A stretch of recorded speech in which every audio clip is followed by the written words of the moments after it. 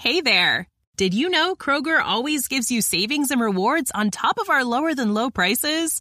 And when you download the Kroger app, you'll enjoy over $500 in savings every week with digital coupons. And don't forget fuel points to help you save up to $1 per gallon at the pump.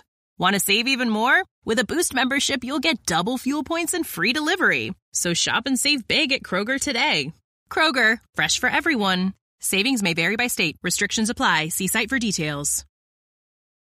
This episode is brought to you by Hyperice, the leader in advanced warm-up and recovery technology. They have tons of innovative products, like Venom-heated wearables to help soothe sore back muscles, Normatec compression boots to speed up recovery and increase circulation, and Hypervolt massage guns to improve mobility. Loved by athletes like Naomi Osaka and Erling Haaland. Try them yourself. Get 10% off your order with the code MOVE at hyperice.com.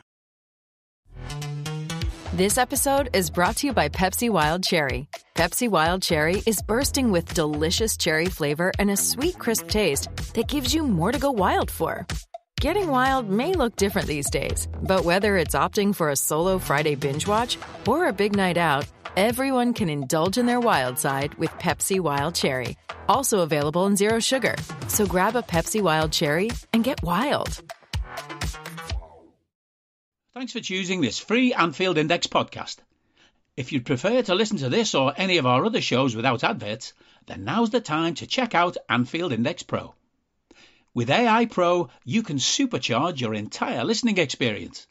You'll not only get all of our podcasts without the ads, but you'll have them far faster with our Quick Publish feature available exclusively for subscribers. AI Pro also puts you in the heart of our sound studio, with an option to listen to many of our shows live and interact with the podcasters in real time as the shows are recording. Upgrading couldn't be easier. AI Pro is available on all popular podcast platforms, and we have our own apps for Apple and Android. Just head on over to AnfieldIndexPro.com and get started today. Hello and welcome to Molby On The Spot, your weekly chance thanks to Anfield Index Pro to hear the wit and the wisdom of your friend and mine, Mr. Jan Molby. So let's welcome him back to your ears and eyes once more. Good evening, Jan. Yeah, good evening, Trevor. I hope you're enjoying things at the moment because that team of ours, they just keep going, don't they? It's a remarkable thing. I was having a little think to myself today about whether that, and it's going to get sneered at a little bit when you say it, but whether that was possibly in my top 5 Klopp era performances for a number of reasons. Because the chips were down, because everything seemed to be going against us, because in other times in different eras that the side buckles, there was so much pressure, and it just felt like an absolutely huge win. And people will say it's only Luton, but it's not only Luton. It's context, Jan, isn't it? Context is what matters here. An entire first team of world-class footballers absent. I don't think, and this is where we'll start, I'm interested in your opinion, I don't think Arsenal can suck that up and get on and win and dig out a win from being one down in those circumstances. I don't think City can either. There's something in the whole intangible thing with Klopp and this crowd that make us a bit different in these circumstances. That's why Barcelona happens at Anfield. That's why last night happens at Anfield. I don't know. What do you think about that? Does that seem like an outrageous opinion to you, that if Arsenal and City were to lose 7 equivalent players or 8 equivalent players, what would be would they be able to get on with it like we did? Well, I mean, obviously it's almost impossible to be 100% sure whether they could or couldn't. What I'm saying is that in the manner of which we did it, no, I don't think they would be capable of doing that. So if you look, I mean, things couldn't have gone any worse. There's rumours leading up to the game. 1 or 2 players might be added to the players already out. And then all the players who had injuries or minor injuries all missed out in the end, didn't they?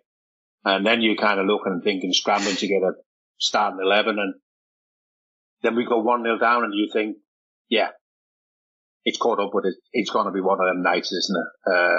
We missed chance after chance after chance in the first half. But what I liked about the first half was that I thought the tempo and the energy was there. We just lacked a little bit of composure, and that's why at half time I wasn't overly concerned. I thought, no, this is going to happen, isn't it? And this just comes back to, and I'm still meeting Liverpool fans who shake their heads and go, I can't believe Jürgen has announced that he was leaving us, and I think we've seen already what he's done, hasn't it? It's galvanized everything and everybody. And I even, to the extent where some of the younger players are thinking, we better get in on the act because he's not here for much longer, you know what I mean? And I want a bit of playing for Jürgen Klopp, you know? So it's almost as if everybody's just filling their boots, aren't they? You know what I mean? You're given an inch and you take a yard, isn't it? Everybody's just going, I'm going to have a bit of this. And now we got this, there's a problem. I know it isn't it, but we got another 3 or 4 of those youngsters that you think they might just be ready, isn't it? Add that to the positive surprises we've had already this season, you know, with Joe Gomez's consistent form and Quansah, Harvey Elliott, Curtis Jones, Conor Bradley, isn't it? You know, we're going to come to the end of the season and gone, we've almost discovered a brand new team. We've discovered another 8, 9, 10 players who just look like they're going to be more than good enough. And I'm never one for jumping the gun with young players, you know, because so much can go wrong, isn't it? I did it with Conor Bradley because I just think he's unique talent. Of the others, we need to see more, isn't it? But the club is excited about them. And I think a lot of fans are excited about them already. Here, I'm obviously talking about Clark and McConnell and Dans that we saw a little bit of against Luton. It is incredible, Trevor. And then I look at the next few fixtures and I can see danger. But I saw danger at Brentford. We never gave him a look in. You know, we never gave him what he wanted. He never got any set pieces. They got one corner in the whole game. We simply destroyed them, isn't it? And we did the same to Luton with almost a completely different team. It is remarkable, isn't it? It's difficult to see what's going to derail us. It's the best part about it is you mentioned a few people there. I don't know what you think about this, but if we factor in, we can't really call Harvey one of ours, but he's been there from very young. But if you factor in Curtis Jones and Trent as academy products, and then you say, well, the two that you mentioned that jump out at me, that I think, whether I'm making myself a hostage to fortune or not, I don't care. I think Conor Bradley's there. I think he's a remarkable talent. We were talking last night on Raw about how he has a sort of Andy Robbo-like energy, but he's even calmer. He's a cooler customer in front of goal. I think he's going to score goals, is my point. He's getting improvised shots away in the previous game and driving us forward at the start of the second half when we really needed it. And I think actually him being taken off when he was actually a real tribute to the guy, because it's like, well, we're going to need you for the final. So he's an outrageous talent based on this tiny, tiny handful of appearances. I feel confident saying that. I think Quansah as well is another guy who's just where he needs to be. And so you could be looking at a first team for Liverpool within a season or two that has, 4 or 5 academy youngsters coming through. That's in and of itself a tremendous boost to the club. As you said, we're discovering and unearthing these boys. McConnell as well, just a little bit I've seen of him. He looks to have a lovely calm about him. People really are high on Bobby Clark, more so than I am, but I look forward to seeing loads from him and young Dans as well, as you say. And there are others there too. Obviously there's Cade Gordon as well. So it's very exciting. But even if you look at the first team that started last night, the team that we went with from the start, I'm just going back to my notes here so I don't get it wrong. And so we've got our standing goalkeeper in Queeveen Kelleher. We've got Bradley, who's nominally our standing right back. We've got Quansah, who's a stand-in centre half, and Gomez, who is theoretically, although he's been our best defender this season, I think, a second string as well, alongside Virgil. But that unit, nobody's getting upset about that unit. Nobody's getting their heads battered about that unit, because we've got Robbo on the bench and because we know that these are good footballers who will do a good job. And then we go to our midfield with Endo, McAllister and Gravenberch. And I think for most of us now, on the basis of current form, that's probably two of our best three anyway. So again, there was nothing really to be too fretful about. Some people aren't so high in Gravenberch. Some people are excessively high in Gravenberch, but whatever. He was bought to be in rotation for the first team, and there he is doing it. And then we went with Elliott, Gakpo and Diaz. Nobody's idea of our best three goal-getters, considering our best three goal-getters were all unavailable. But again, it's not exactly bargain basement. It's not exactly throwing out the kids and the kitchen staff. My point, in a long-winded way, and I just wanted to make it by mentioning the players, is Jürgen Klopp has built quite the thing here. And you can see with Barcelona's job becoming available, Bayern Munich's job becoming available, there's at least one other one, United. You can see that Liverpool has probably got the most attractiveness of all of those because of that bunch. Yeah, I mean, obviously a lot of what we're talking about now is young players who's come through the academy. And I was at Anfield around the start of the academy. And I always remember, I don't know if I ever told this story before, when we played Ajax in a pre-season friendly in Germany, and we were beaten 5-1. It was the summer of 1994, and it was that Ajax team that went unbeaten all season in the league, 34 games unbeaten, and they won the Champions League. And they beat us 5-1, and our chairman, David Morse, was there, and we were talking after the game, and he went, "Where did you get all these players from?" I said, "They're all academy players." It was the Jabor brothers, Clive, and all them. I said, "They're all academy players." And he went, "How did you do it?" I said, "Well, you know, the academy, they probably set up in the late 50s, early 60s. They've been at it for years." I said, "And what you do is they invest real money into it. You know, it's not something they have just to have it and to be able to say, oh, look, we got an academy. It's something they have because they need it." And he said, "Yeah, I could never see us being prepared to invest all that." And I always remember when we started the academy, talking to Jarell earlier, and I went, "So now we got an academy?" He went, "Yes." And he said, "But it's going to take 20 years. It'll take 20 years before you see the benefits of the academy." Now, we're talking late 90s. Add 20 years to that. Yeah. So that's going back 5 years.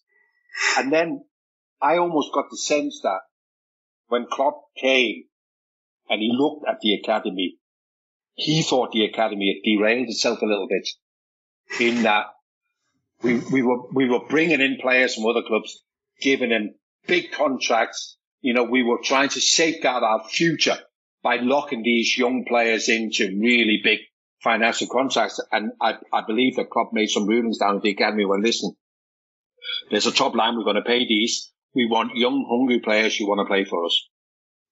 There we are now 5 years later, and it just appears that they're coming out of the woodworks from everywhere, Trevor. And they all look, Trevor, they all look like Liverpool players. All look like players who are capable of playing at that intensity. It looks like almost, well, it is chaos football to other teams because they can't cope at that intensity. But it looks like even our 17, 18, 19-year-old young players are schooled in it. It's what they do every day. You know, they already look comfortable at that intensity, isn't it? It's some work. It's some work that's been done, Trevor. I have to say, it's some work that's been done. What do you make about that idea of, and we don't want to be thinking about it, but we can't not think about it, because as we speak, Bayern Munich are doing Bayern Munich things where they're steadily trying to unsettle Xabi Alonso, putting rumours out that he is their preferred candidate to take over from Tuchel, and he's being asked questions then at press conferences, just as they've established a nice little kind of lead at the top of the Bundesliga. It's classic stuff, and it's not surprising at all, and Bayern Munich are sort of notoriously arrogant in the way that they approach things. And here's the thing, the arrogance is justified because they get what they want. They always get what they want. To that extent, I think they may have an advantage because they always get what they want. And I think too many people are reading in a big romantic arc into the whole Xabi and Liverpool romance that I don't think was as real as that in the actual history that we all saw. I think he's inextricably bound up to Istanbul, and people always admired him as a footballer. But I don't know that he necessarily has that massive affection that some of our fans seem to have for him. But here's the thing, and this is where I'm going with it.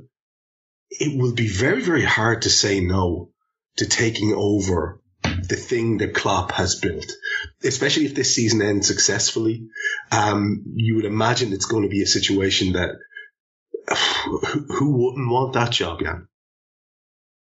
Well, the only thing I agree with Alonso, and in terms of, it's not a Steven Gerrard situation, is it? You know, Alonso came and played for Liverpool for a number of years, and there was some happy times, but I also believe there were some very unhappy times with his relationship with Rafa Benitez and everything else. I think in an ideal world, Alonso would like to manage the three clubs he played for: Bayern Munich, Real Madrid, and Liverpool. I think all three of them have a massive appeal. And I think, and I could be completely wrong here, but if you look at Erling Haaland and the way that his career, when he went to Red Bull Salzburg, nobody knew he was going to explode to that extent and score all those goals. But subsequently, his career has been mapped out, hasn't it? I then want to take the next step, which is a German Bundesliga, went to Dortmund. I didn't want to go to the Premier League. And I do believe he wants to go to the Premier League to eventually then finish at Real Madrid. And I'm thinking of Alonso. He's in a position now where you're looking at the next big thing for the next 20 years, and he's in pole position. You know, he's the only one you would put your money on going, this guy's going to do it. So he might be giving this a thought and thinking, what do I need right now? He's probably going to win the Bundesliga with Leverkusen. He can then buy into Bayern Munich's way of weakening the opposition, because that's what they always do, innit? Remember that Leverkusen team who was in the Champions League final in 2003, I think. Bayern Munich just went and dismantled them. And they could do the same by taking the coach and 2 or 3 players. Then it's back in Bayern Munich's backyard to win the German Bundesliga. And Alonso might think that is an easier job than winning the Premier League with Liverpool at the moment, as good as we are because of Manchester City. You know, so that would be the big worry for me. But it doesn't surprise me.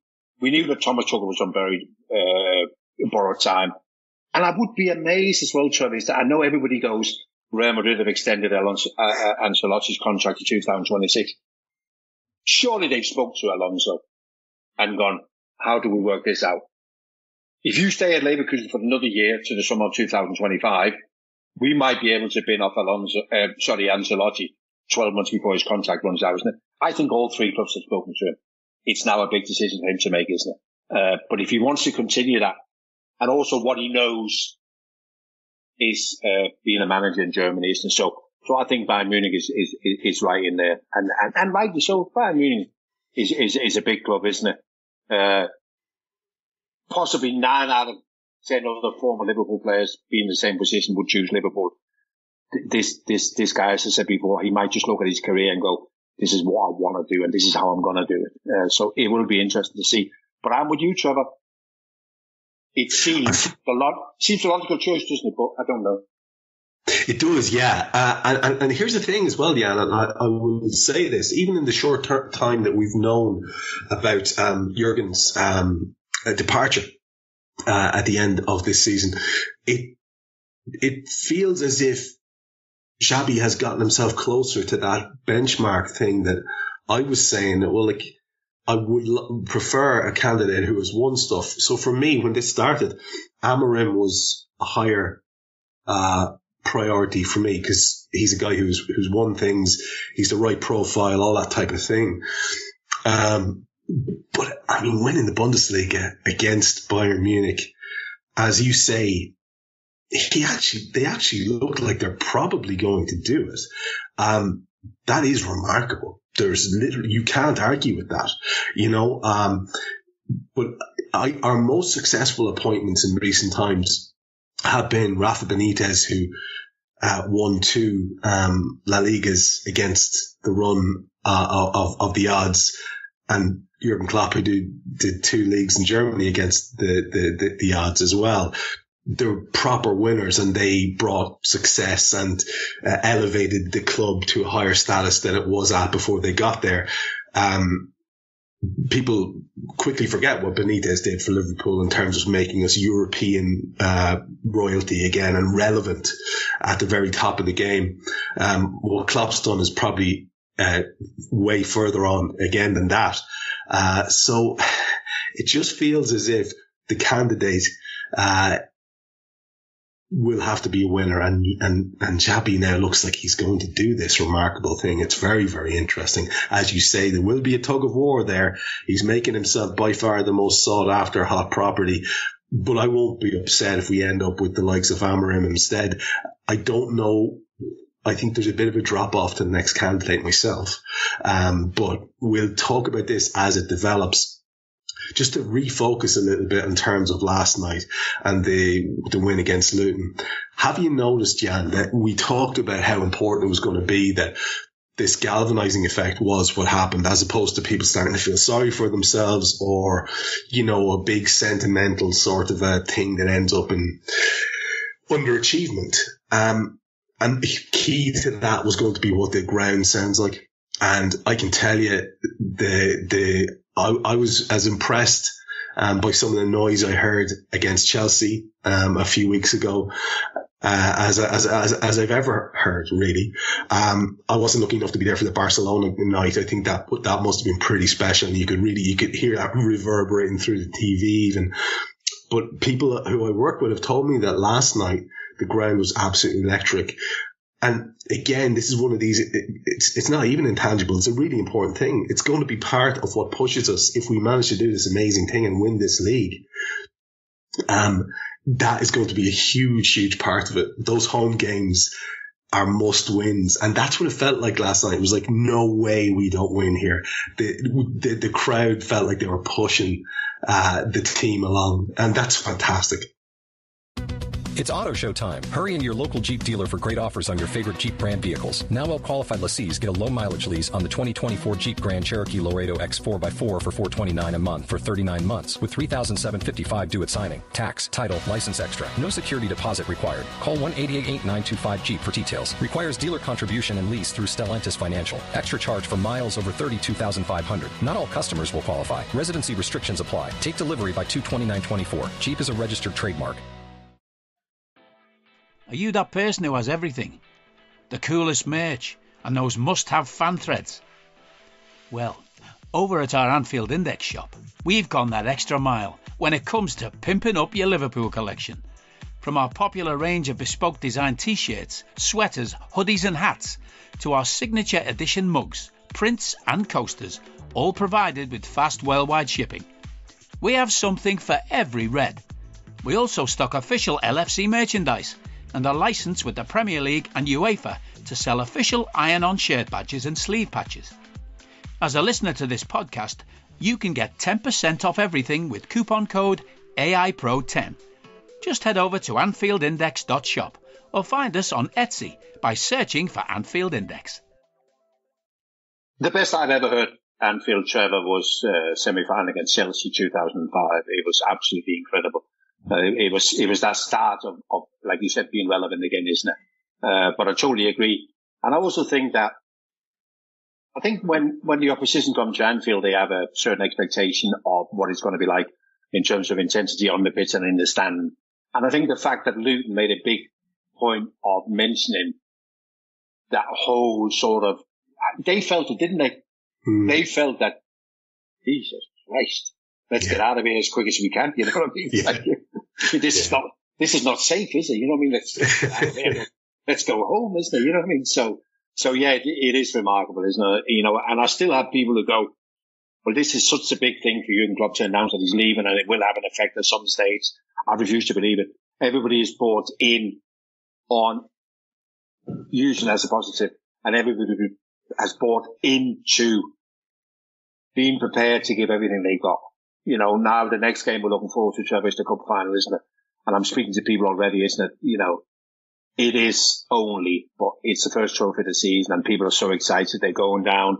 You know, we have been a bit blasé over the years, Wembley and whatever, isn't it? But this is like, we spoke to you the week about the players and we feel like the players are almost like soldiers, aren't they? Well, the fans are now also foot soldiers, aren't they? You know, we've got to be there in good time. We've got to make sure that we're there to do everything we can, isn't it? So, as I said before at the start of the show, Trevor, it's going to take some fucking stopping this, you know. It's as powerful as that tank that Bob Paisley drove into Rome, you know, the first time around when he was there, and then he went back in 1977, isn't it? This is as powerful as Bob's tank, I can guarantee you. It has that feeling, yeah. It has that feeling. I mean, we've been blessed with the timing of this show.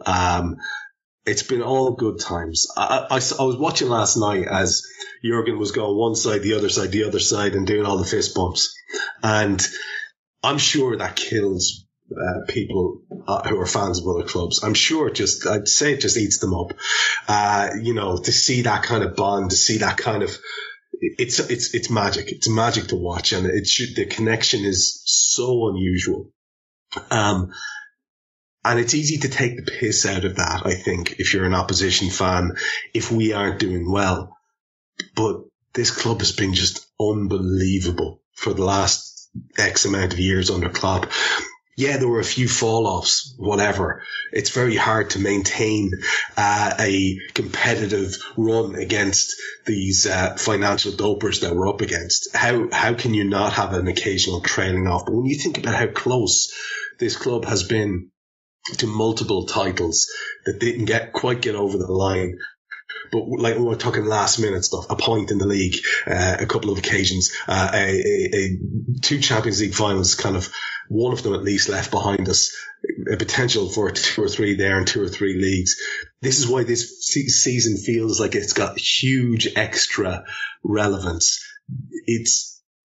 I think this, Jan, and you can speak to this better than I can, obviously, but I think this is where that kind of sentimentality and emotion that Liverpool is famous for, the connection between fans and manager, the connection between players and fans, all those kind of things, this is where it's going to become relevant. This is where every little ounce of that is going to be required so that it does turn into Bob's tank, so that it does feel a bit like the opposition teams are shrugging and going, oh, fuck this. Yeah, that's like, there's no shift in these.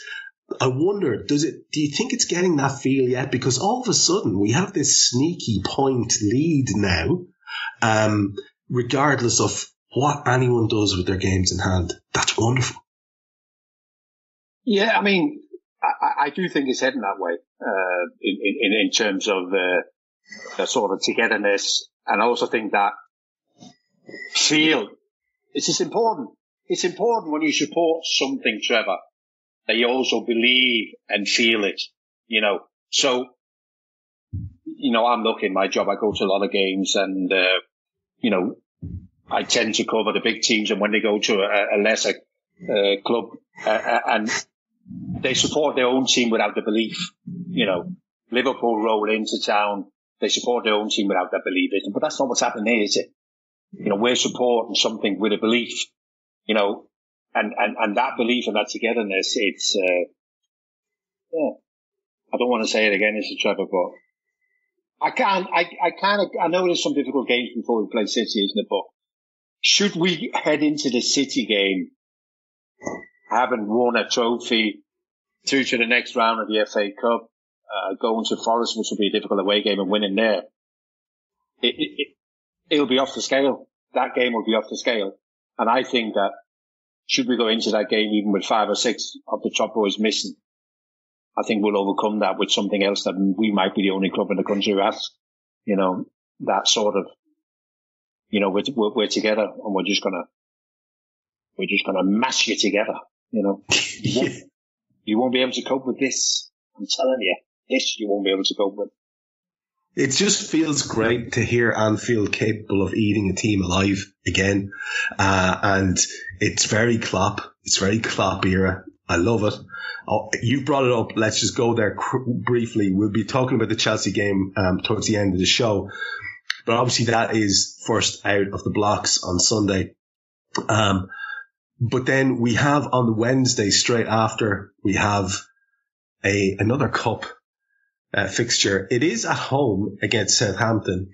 And that's on Wednesday evening. We go to Forest then. We have a Europa League game then, which I think we're away in the first leg. And then we have, on the Sunday following that Thursday, we have the City game. Now, on paper, regardless of who we draw in the Europa League, all of those should be winnable fixtures. Should be. But I'm wondering now, given the absolute pressure that has come on, to be missing Salah, Nunez, Jota, to be missing Thiago, Jones, who else were we missing from midfield last night? Oh my God, my brain's gone. Dominic. And then to be missing Trent Alexander-Arnold, who's just like one of the best in the world from our defensive lineup. Like I say, not many squads can do that.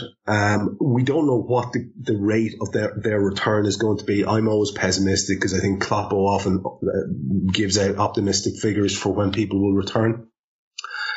Where I'm going with this, Jan, is does Southampton now all of a sudden have a huge amount less relevance? Is it a game now where you go, listen, things are going really well across three fronts? As you say, if we've got a trophy in the bag and we're looking at Forest, a really important away fixture, and then an away fixture in Europe ahead of City, is Southampton the one now that takes a hit? Is Southampton the one where we really do go in a very, very weakened sort of lineup? And then again, is that even relevant at Anfield these days with these lads that we've got in the squad? And what does that even look like? I don't know. I'm curious about what you think the priorities will be. Like, is sacrificing a competition a thing you think Klopp would even do? No, I don't. Under normal circumstances, he might weigh up things, but I think he feels that it's going so well. He's got so many unexpected players too that he can now use, and also think the fact that Klopp is only human, isn't he? And he knows that he's only got a couple of months left, isn't he? So he ain't going to give up anything that's going to give him moments to add to all the moments he's had at Liverpool, isn't it? You know, he spoke about that before, isn't it?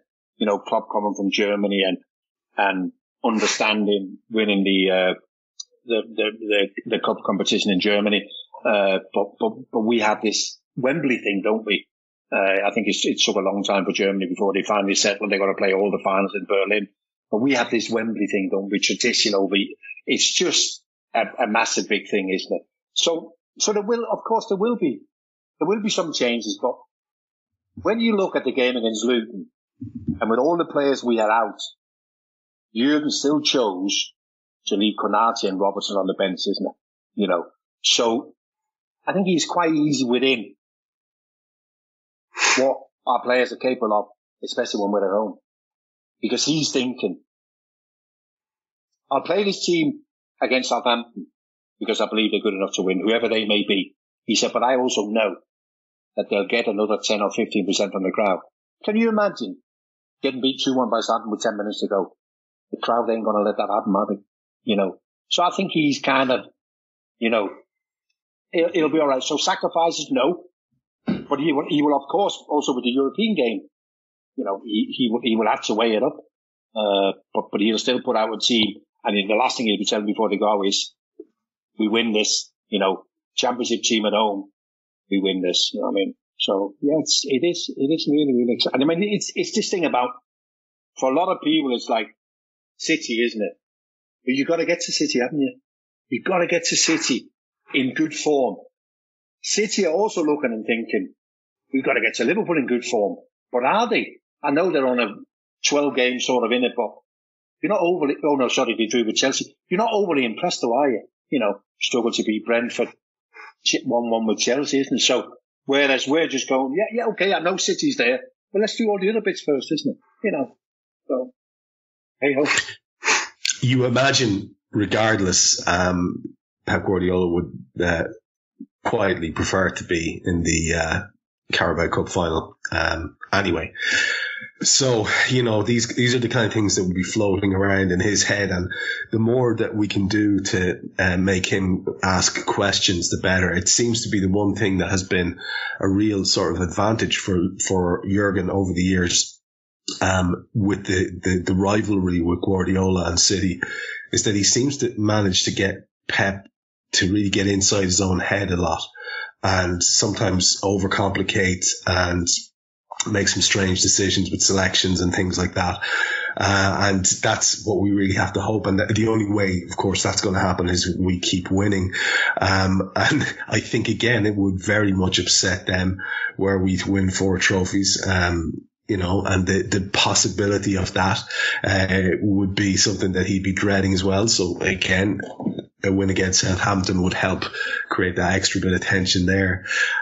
It feels like it's such a huge thing. It feels like it's a big ask that every single game we're going to have to rely on this emotional response. But I don't think it's just that. I think, like we said, there's been some incredible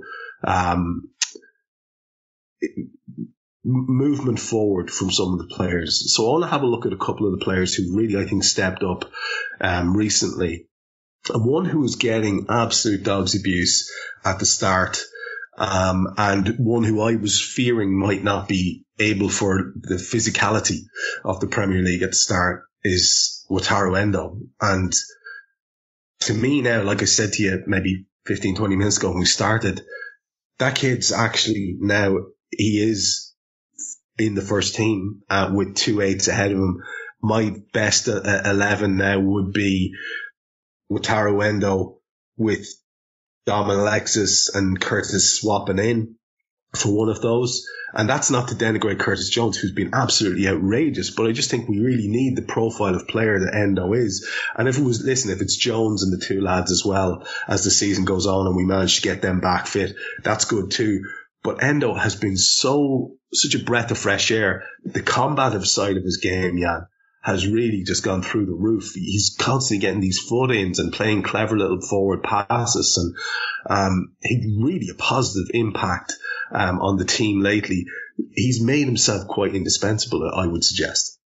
Yeah, unexpected, I think. I think there was a few eyebrows raised when we signed him for Stuttgart, and we thought, well, this is not quite the profile of players that we normally sign. And then there was Klopp who came out and really built him up, didn't it? He really built him up and said, this is a special player. I've had so many phone calls from Germany congratulating me and saying, wow, you've got a really good player here. And you think, well, okay, yeah, we're going to say that because we didn't end up spending the 100 million that we thought the club was going to, isn't it? And then we start the season with the boy not playing, Alexi having to play in a 6. And you thought, oh, yeah, here we go. He's not good enough. You saw him at Newcastle. That was the first time I sort of thought, yeah, okay, we need to work with this guy. The one thing that frightened him in that game was the intensity and the physicality of the game. But you have to say that just before he went away with Japan, he was starting to find his feet. And I think then going away playing with Japan and playing games, and he's come back really, really good. Super down at Brentford the other day as well. And yeah, he's a really, really good player. Football is about many things, Trev, isn't it? But mainly, it's about being in the right place, isn't it? If you as a footballer can be in the right place, you save so many things. You save energy, you save uncertainty, you help players around you, isn't it? And I would think that is his biggest strength. Knowing where to be. Where do I need to be to support the front three and protect the back four, isn't it? So yeah. He is. Yeah. I mean, we spoke before about Conor Bradley and whatever, isn't it? Maybe this guy is the biggest surprise of the season. Can you just elaborate on that for me a little bit? And listen, it might be something that's not possible to explain, but it'd be silly of me not to ask, seeing as we have a man of your profile here who's played the game to the level that you did. when you talk about knowing how to be in the right place, I've asked you a version of this question a couple of times. So you probably know what's coming here, but we get new listeners all the time, and I just want to try and get to the hub of this. My opinion about what you're saying there is that is a thing that I don't think it's coachable. I don't think it's completely coachable. For me, that is an instinctive kind of thing. It would have been an aspect of the game that I think you would have had. And when you talked about moving back into defence and understanding what you were seeing in front of you and where to be and where to move to and how to anticipate rather than having to react. These are things that I think some players are actually just sort of born with. Other players are more reactive. And not necessarily, like, for example, I'll give you a really good example. One of my other success stories that we want to get to in a minute is Harvey Elliott. But Harvey can give you the impression of what I call at the start of the year having toddler energy. He's literally buzzing about the place without any necessary clear plan, not quite following the ball, but, not in a disciplined way, and certainly not in that kind of instinctive way that we're talking about here that you're saying Endo seems to have. And I know from watching you that was a part of your game. Is it a thing that you can coach, that kind of positional awareness, or is that something really that just some people have it and others don't? Hello, I'm here to annoy you. I'm here to annoy you into listening to more of me and more of others on EPL Index. We don't just have the Anfield Index stuff. We've got EPL Index as well, which covers the entirety of the Premier League. And we have 3 podcasts and a whole bunch of really good writing on EPLindex.com. The podcasts are my own Two-Footed podcast, which is every day at 4 p.m, Monday through Friday, covering the whole league. We have A Tad Predictable, hosted by Tadiwa. You know Tadiwa, he does Anfield Index. He presents A Tad Predictable before every Premier League match week. And then Kevin DeVries and his crew on the EPL Roundtable, they're every week after the Premier League match week. So make sure you listen to everything we're doing on EPL Index and follow us there on Twitter at EPL Index. Thank you. Bye-bye. I do believe that you can coach it to a certain extent if you play in a team with a very tight structure. And there is teams who play with a very tight structure. We don't do it. We play a very expansive sort of game, isn't it? So it is almost for the individual to be able to work it out himself. I know Endo is not the same type of player as Steven Gerrard, but let's compare the two of them.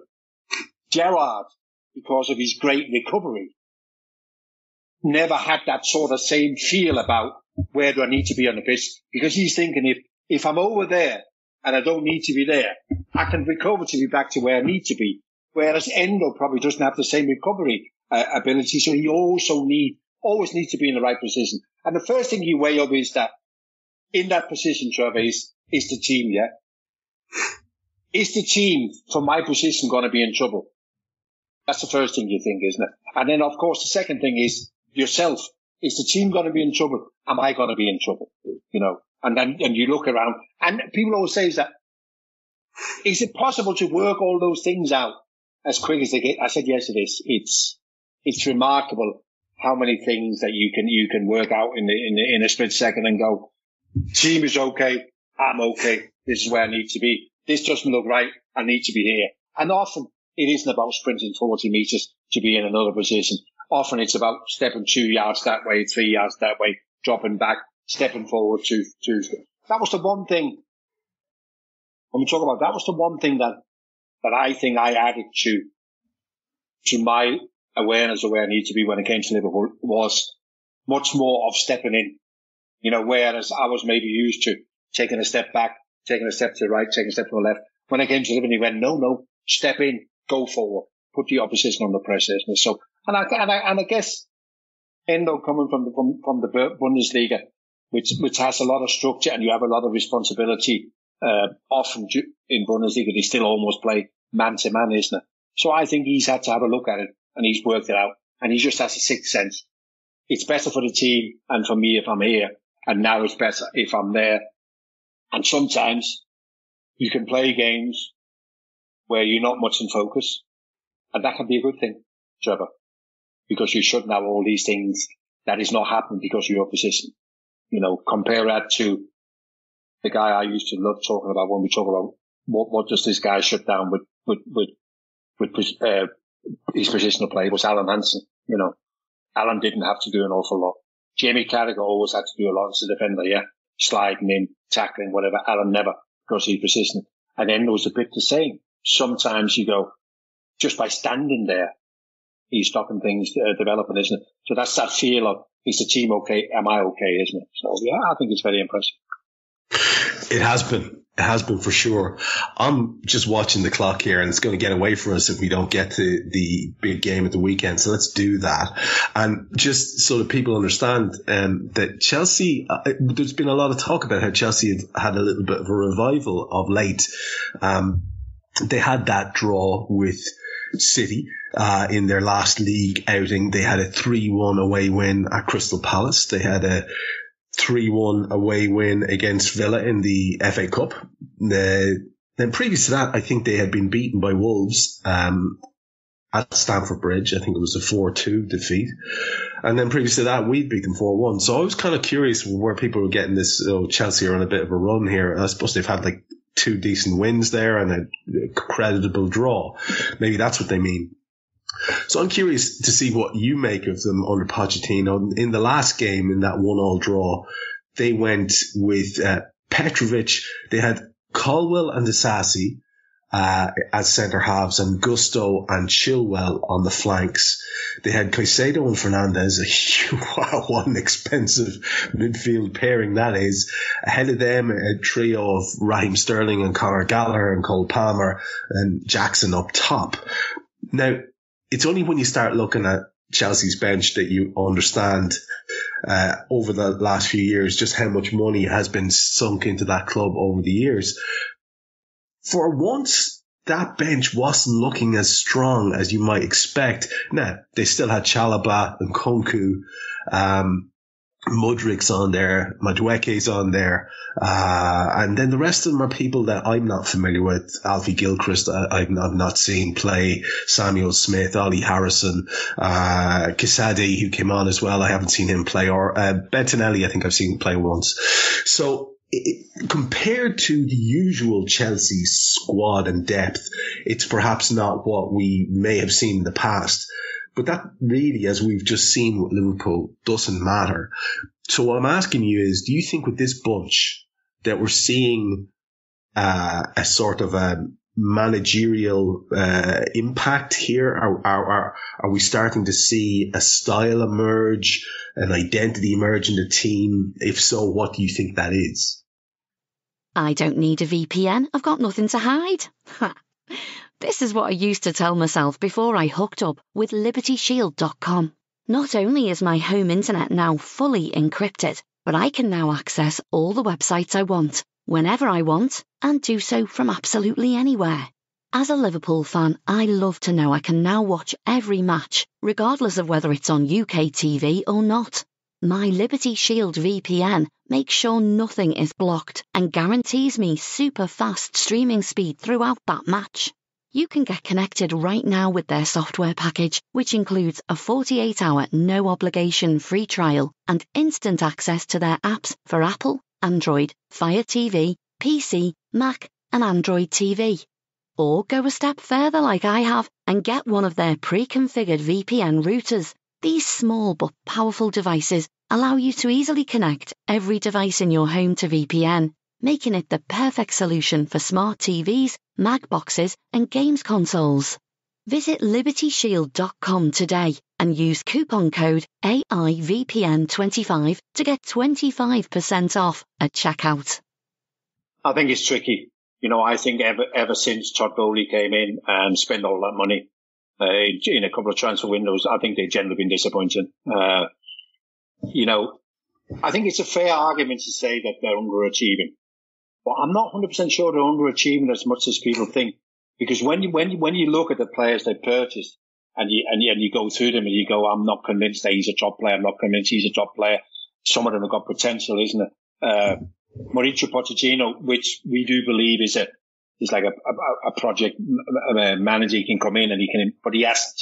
He hasn't done well enough. He needed to do better. So if we go back to the Anfield game and you were there, Trevor, it was embarrassing. 4-1. How they got away with that, I'll never know. And then you think there must be a reaction. There wasn't a reaction. They got hammered again 4-2 at home by Wolves.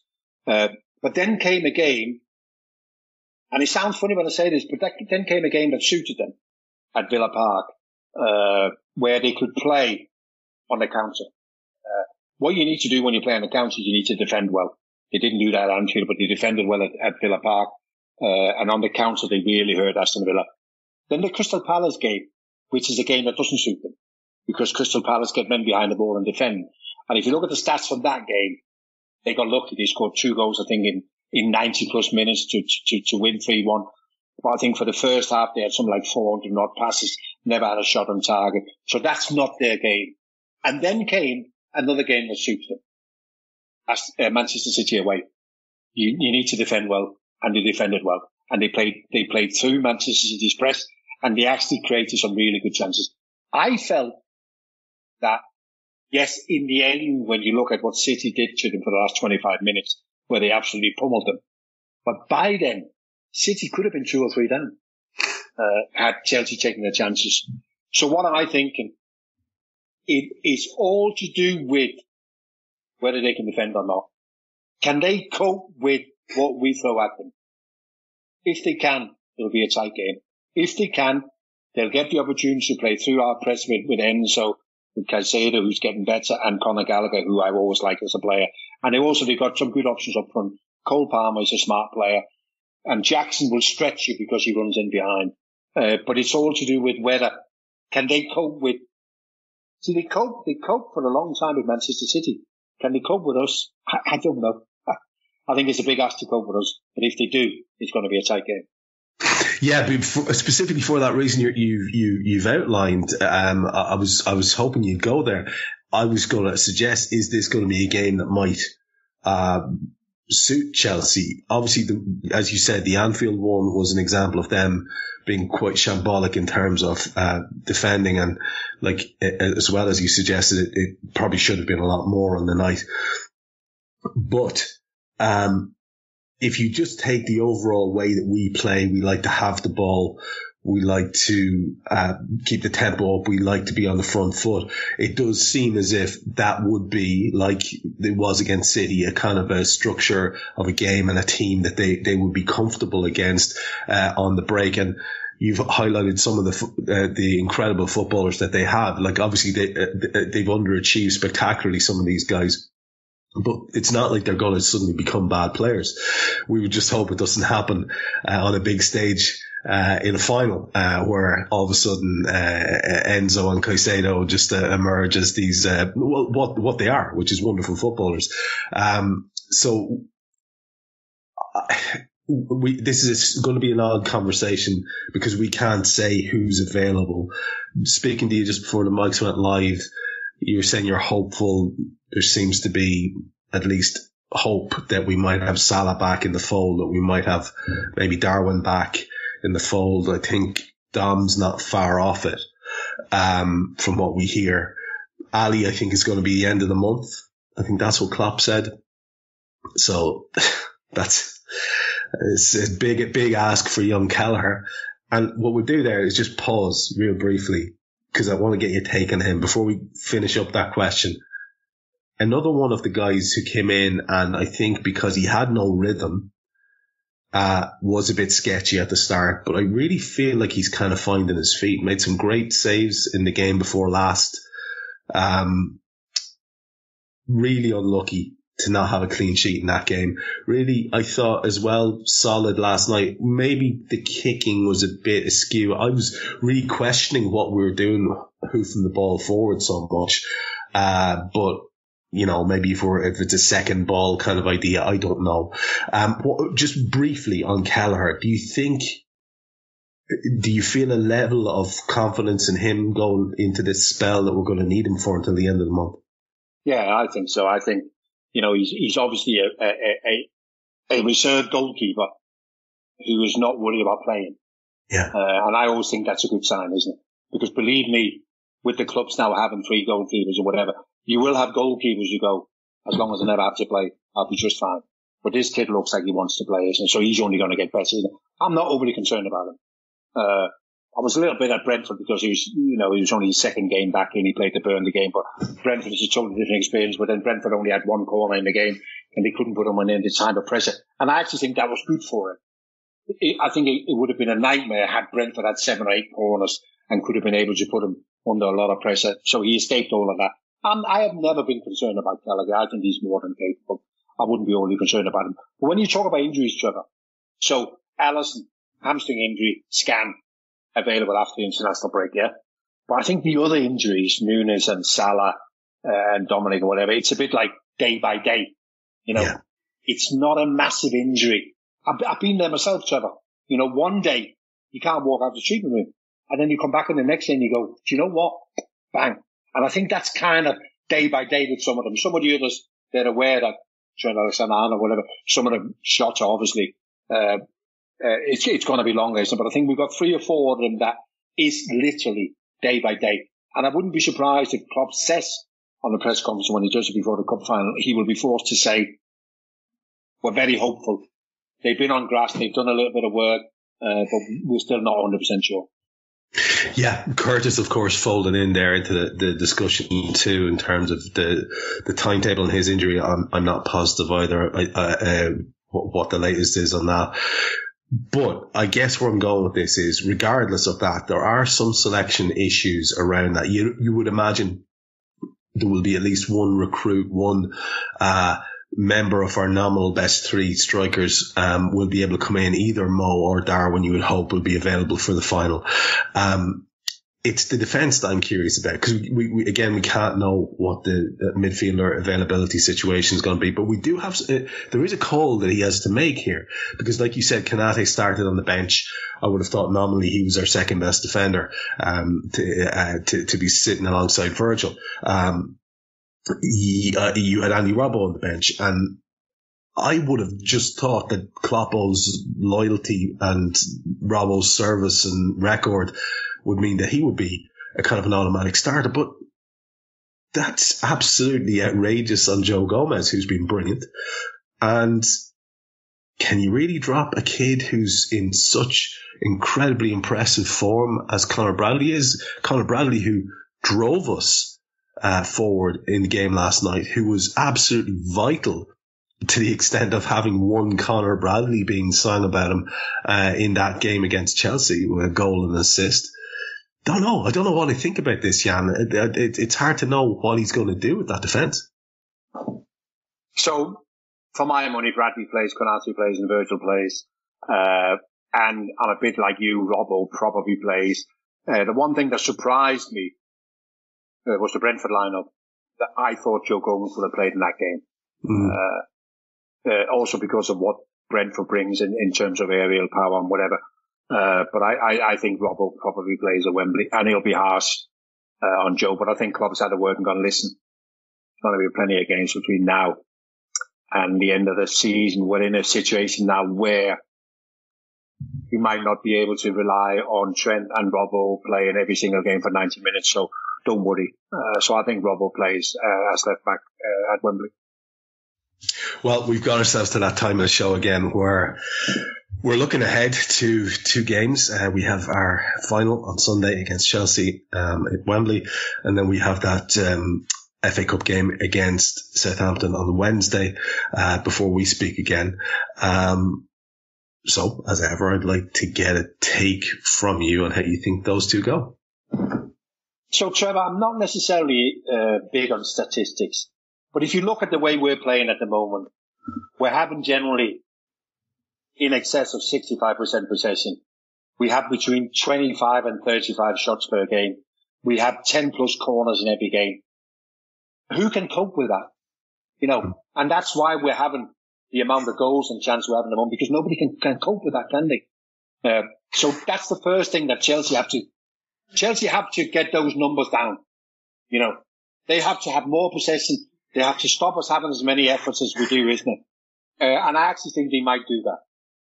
I think Chelsea might be able to get our numbers down. And I also think that we won't be able to create the same intensity at Wembley as we do when we play at Anfield. So I think possibly it'll be a lot more tense than what we expect. And after all, it's a cup final, Trevor, isn't it? You know, they aren't always as straightforward as you think. So I think we'll win. And I think we'll win in 90 minutes. And I think we'll beat them 2-1. Fantastic. In terms of FA Cup progress against Southampton, where do you reckon that goes? I think we'll beat them. Obviously, Southampton's had a super season, and they've got some really good players, there's no doubt about them, but they're the young team. But they'll come to Anfield, and I think they'll give it a... So I expect fireworks, and I think we'll beat Southampton 4-2. Love it. Love it. Well, I hope we get a chance to speak after those two games and ahead of the next two. We will aim at that anyway. But regardless, what are we doing for another fantastic chat, Jan? Thanks very much.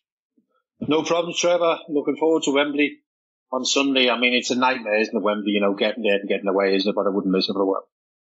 You enjoy yourself, my friend, and I know you're working, but I hope you enjoy it, and I hope it's a happy occasion for all of us, and we can look back on the first of potentially 4 trophies when we speak next. So that was Jan Molby. I've been Trent Denny. This is Molby on the Spot. We'll speak to you next week. We hope you enjoyed listening to this Anfield Index show. Please be sure to subscribe to our channel so future podcasts find their way to your device automatically. There's nothing quite like fan engagement, and we'd love to know what you think of anything discussed on this show. The best way to get in touch is over on our free Discord community, where both podcasters and listeners debate the hottest LFC topics 24/7. Sign up free now at AnfieldIndex.com/Discord. You won't regret it. You can also follow us on Twitter at Anfield Index and find us on Facebook by searching for Anfield Index. Oh, and before you go, we'd love it if you could leave us a 5-star review on your favourite podcast app. It only takes a couple of seconds, and it means the world to the people who create these free shows. Sports Social Podcast Network. If you only have a 401k, you're not getting the most for retirement. Wait, what? Add a Robinhood IRA on top, then they'll boost it by 3%. You can do that? And if you transfer in any retirement account, you get 3% on top of that. Is there a limit to the match? No limit. Robinhood Gold gets you the biggest contribution match of any IRA on the market. Sign up for Robinhood Gold at Robinhood.com/boost by April 30th. Subscription fees apply. Investing involves risk. 3% match requires gold for 1 year from first match. Must keep IRA for 5 years. Match on transfers subject to additional terms and conditions. Robinhood Financial LLC, member SIPC. When you wake up well-rested on a great mattress, everything becomes clear. I do make everything about me. Things you missed when you were tired finally reveal themselves. That meeting could have been an email. It's the President's Day sale at Mattress Firm. Save up to $500 on select Tempur-Pedic adjustable mattress sets and get a $300 gift toward pillows and more, all with free and fast delivery. The right mattress matters. We'll find yours. Restrictions apply. See store or website for details.